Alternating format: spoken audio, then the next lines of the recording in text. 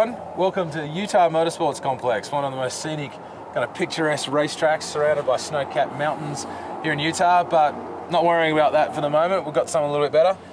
2018 Yamaha YZF-R1 and 2018 Yamaha YZF-R1M. Now with me is my buddy Aaron Bast, the product planning manager, I guess you would say. Senior product planner. Senior product planning manager. Senior product planning. Yeah. Get that right. At Yamaha.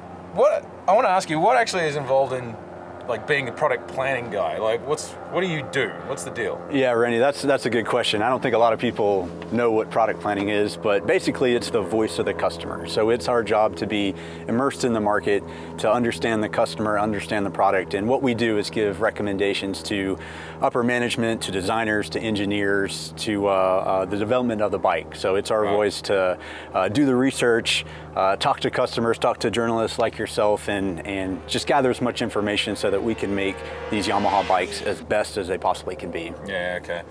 Well, now that you know what he does, he's going to take us through some of the updates, if you will, for 2018. Now, essentially, the two big things for the R1M, one over there, is the brand new Smart Ohlins Smart electronic suspension, Smart EC II. Very similar to a particular red Italian bike that was just released, but we won't mention that. Also over here on the standard R1, though, the standard R1 gets a fair few of the same details. So what do we got? We get new auto-blip on the downshift. That's right. We get new launch control system. We lift get control. New wheelie control. And then the rear tire is changed as well too, yeah. All right, cool. So let's have a bit of a look at this thing. All right, so one of the big things was always the R1 never came with a downshift on the blipper. Yeah, that's true. Yeah. That's true. So yeah, when we completely redesigned this bike in 2015, it did come with a quick shifter in the up direction, but yeah, of course the market wanted the downshift feature as well. So that feature has been in the market. We have the downshift auto-blip feature on the 2018 R1 and R1M for this bike. So not new, but in terms of being in the market, but still, we got it on there, and I think it's all the customers are gonna appreciate it. You mentioned tires as well. Now, where this kind of intro is basically doubling as a Bridgestone R11 tire launch as well, which we'll have a separate video for that. 190 tire on the rear on the R1, and then a 200 series on the R1M. Yeah. Now the wheels as well. Like some people seem to think that the wheels are different on the R1 and the R1M, but they are actually the standard wheels. That's something that we really wanted to be clear with this introduction for this event. Sometimes I think people think that you have to step up to the R1M to get some really premium features, but actually the R1 does come standard with an aluminum fuel tank and magnesium wheels, which I think is an amazing competitive advantage for a motorcycle in this price range. Was it like 17 grand or something? 16,699 for the MSRP for the R1, and when you consider all of the electronics that you're getting titanium connecting rods, you're getting a titanium exhaust system, magnesium wheels, as I mentioned, the aluminum fuel tank. I mean, that's really amazing value considering what you're getting. Well, look, let's go over to the big dog over here. Now, this is Yamaha's Big Daddy premium superbike. That's right. Now, just like bodyworks, I mean, you can tell that this one doesn't have as much carbon fiber as this. I mean, you obviously got carbon front guards and the carbon this and carbon that. And then the seat cowl as well as carbon fiber as well. Yeah. Also with the R1 comes with the communication control unit, doesn't it? It does. Yeah, that comes standard. It's an optional part for R1 if you want to put the communication control unit on there. But yeah, that's one of the really cool. So what does that allow you to do? So there's a lot that you can do. It's a very advanced system. So one of the things that it does is data acquisition.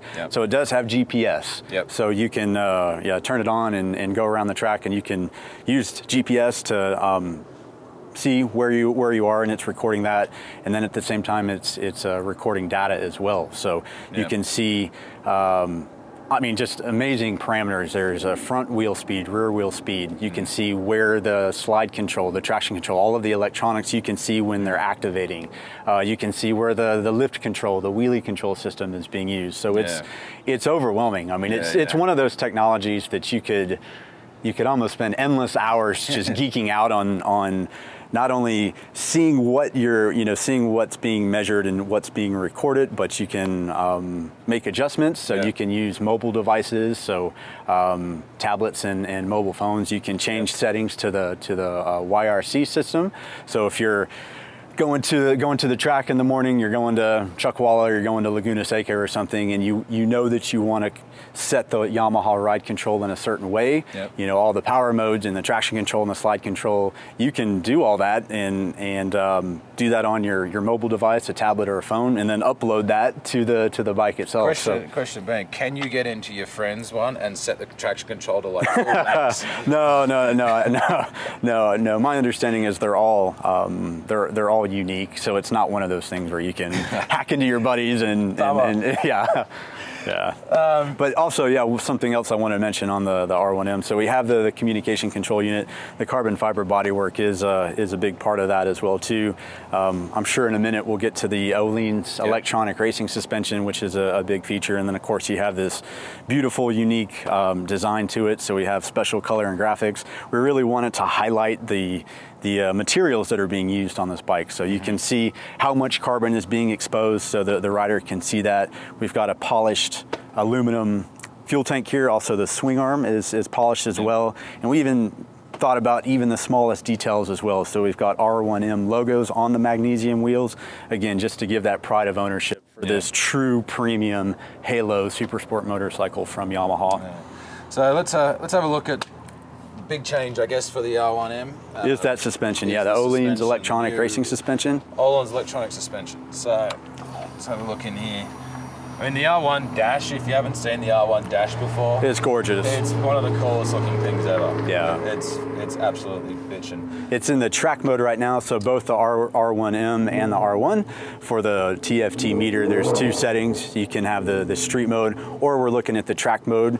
What's cool is that the TAC actually starts at 8,000 RPM because you know, when you're on the track, you're obviously in the upper RPM range, and then there's a bigger emphasis on the gear position, so you can see that big giant green neutral indicator, and then we've got the lap timer as well too. We've minimized the speedometer, so you've got the speedometer in the lower left-hand corner. All right, so how do we get into this? So just hold down menu. Menu down here, okay. And then so you can, I don't know what you want to do, but if you want to go to the display mode, if you want it to see the street mode, you can click on display mode. Yeah. Oh, if we go, well, let's have a look at the suspension. Okay, go into YRC settings. YRC settings. Click on that, and then roll over to ERS. Okay, so but the big feature. Let's have a look. We've got YRC, which is. That's Yamaha ride control. So that's really the overall. That can control the overall parameters of all of the. PWR, which is obviously power mode. Power mode. TCS is traction. Slide CCS, control slide system. Control, launch control system. Quick shift up. Quick shift down. Lift control. Some people call it wheelie control. That's one of your new features for this year. And now you've got your ERS. Yes. Yeah. So, how do we get to? So if you go one more over, go to that. Go to the arrow. Click on that. Okay. Now this is really the big change for 2018 R1M. So this is what we're calling, and what Ohlins are calling, OBTI. Objective-based tuning interface. So what that's going to do is in the past, for 2017, we had adjustability for front and rear compression and rebound adjustability. And I know those terms have been around for a very, very long time, but at the same time, they are pretty technical, and if you're not quite familiar with what that is, it could be a little confusing possibly. So what we wanted to do is make it as easy as possible for the rider to make adjustments. So rather than getting caught up with rebound and compression in front and rear, we just wanted to focus on objective situations. So brake support, corner support, acceleration support, and then just an overall front or rear firmness. Just trying to make it easier to adjust. You want to stop the thing diving under brakes, you dial in a bit more brake Precisely, support, yeah. On acceleration, likewise. Precisely. Yeah, it's got a faster tuning processor, I think, as well with this thing. Well, the system is updated. We're still trying to get as many details as we can, but it is the second generation of this Ohlins electronic. This was the first one to come out with. Well, no, the Ducati was the first one to come out with electronic suspension, but the R1M was the first electronic suspension Yamaha sport bike. 2015, the R1M did have Ohlins electronic racing suspension, but as I said earlier, we're always trying to get information and gather feedback, and we've made it a little bit easier to adjust as well. Cool. Yeah. Yeah, and we'll go in here, and then you just got street mode. We'll worry about that later. Yeah. But yeah, so it's subtle tweaks, shall we say, for the R1. Yeah, there's subtle changes. R1M. That's right, subtle changes. That fantastic engine returns again. The chassis, same frame, same suspension components, but yeah, Super Sport is important to us, and this is one thing that's so exciting about Super Sport is that there's always something new, you know, and I think that customer, they love trying new technologies, and they want the latest and the greatest. So we try very hard to give the customers those things. And yeah, the changes are subtle, but nevertheless, I think it's going to make a difference to the customer. So what's the MSRP on this? MSRP on this one was $22,999. A lot of bike for 23 grand. Absolutely, and for me, what I get so excited about is thinking, I don't know, 10 years ago, thinking about world superbike level technology, even MotoGP technology, and you think about what you're getting, it's really amazing. I know one thing we get excited about is the slide control system from Yamaha on these two bikes. That actually came from YZF-R1M MotoGP technology. That came from those bikes just a couple of years ago, and it's already here on the production bike. So that gets me excited, empowering the customer and giving them that ability to have a 6-axis IMU and having all of these electronic controls that are so seamless. Yeah. You know, I think in the past some manufacturers had electronics that were maybe a little bit rudimentary, maybe a little bit too intrusive. But what's fantastic about these bikes is that all of these technologies are there, and they're assisting you and they're helping you, and it's not really a hindrance. I mean, it really is helping you be a better rider, ride faster when you're on the track. And someone like Josh Hayes or Alex Lowe's, I mean, for the majority of the world's people, they're going to be an absolute aid, those rider aids. But look, why don't we go and put some leathers on? We'll go and have a crack and see if it all works. I think that sounds fun. Yeah, sweet. All right, man. Thanks, Rennie. All right, let's do it. All right.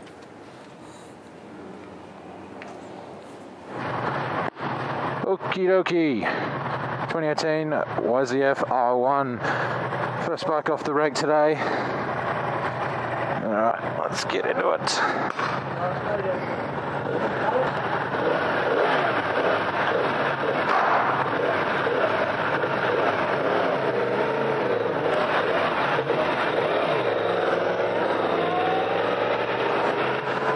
Okay, so we'll be out on the R1M a little bit later, but for now we're going to give the standard R1 a crack. So as you saw before from Aaron, a bunch of changes for both the bikes. Obviously the R1M gets the full electronic Ohlins, but this time around the main thing with these with the R1 is the fact that we have auto-blip on the downshift now, and also the new wheelie control program, which is the same as the R1M. And here we go.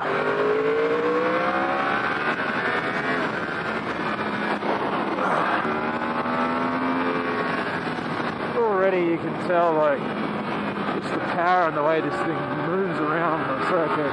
It's so confidence inspiring. This one is sweet. Woo!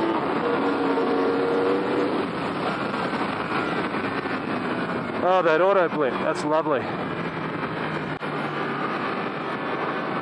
Makes a big difference for the corner entry. I mean, it's funny, not so long ago, you could almost be forgiven for just thinking, you don't need auto blip on downshift. And for the most part, you probably still don't, but it does make riding a lot easier in that regard, provided that you don't miss a gear, which auto blips have been known to do from time to time.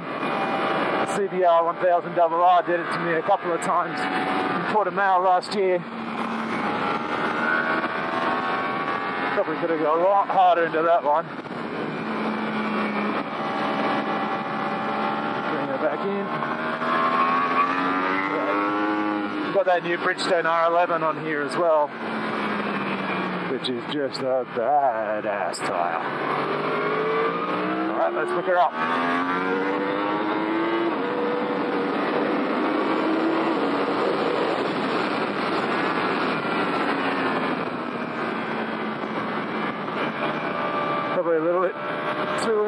piece for that corner.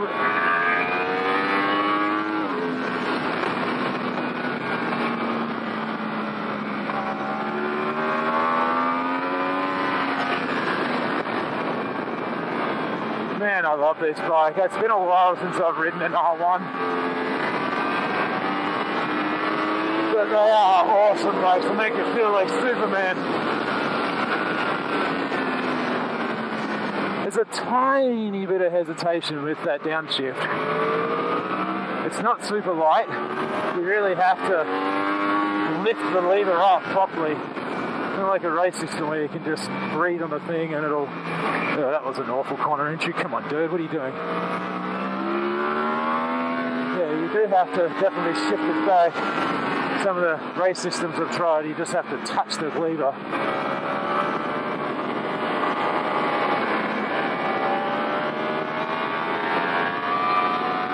I love that corner.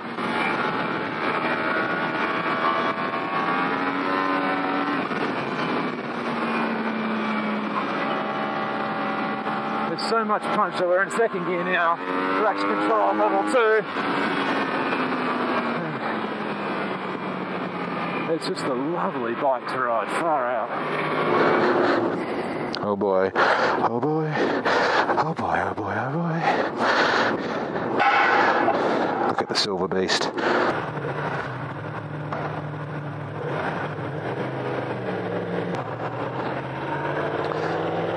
The new Ohlins Smart EC II system, new algorithms, new everything for this. So they've changed, as you saw before, they've changed how Ohlins has changed how you basically interact with the system. Whether you want more cornering, more braking, stability, more acceleration stability, you can dial in effectively what is known as squat or no squat.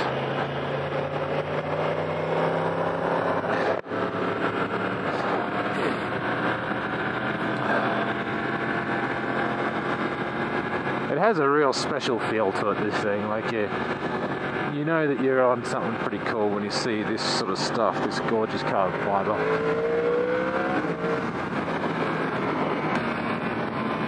It does haul ass, it really does.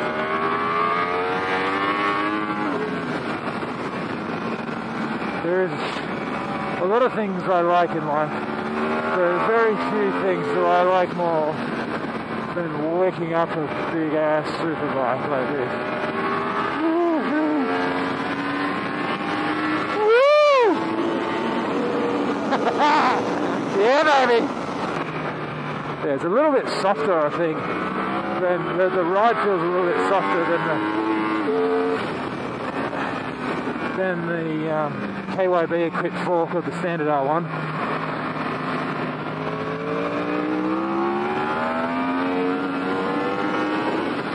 But it does feel a little bit more compliant, like it seems to be riding some of the bumps a little bit better. It also turns in just a little bit more fluidly. Now if I was Cole Long, I'm going to be backing this thing in everywhere, but I am not of his caliber. God, you can get silly with the throttle on this thing. It just has such a linear connection to the tyre. Except for the monkey who's controlling it, can't hit an apex.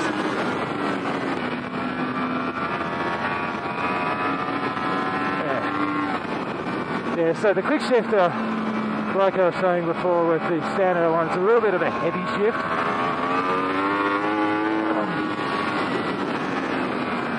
It's not as light as a nice race system, but it's a better addition now it's there anyway. Suspension performance is absolutely brilliant. It really is. You know, for my riding style and as fast as I can ride, I mean, I could race this thing. I remember the first generation Smart EC system. You know, I didn't not love it, but I still preferred the feeling of conventional suspension. Still probably do, really.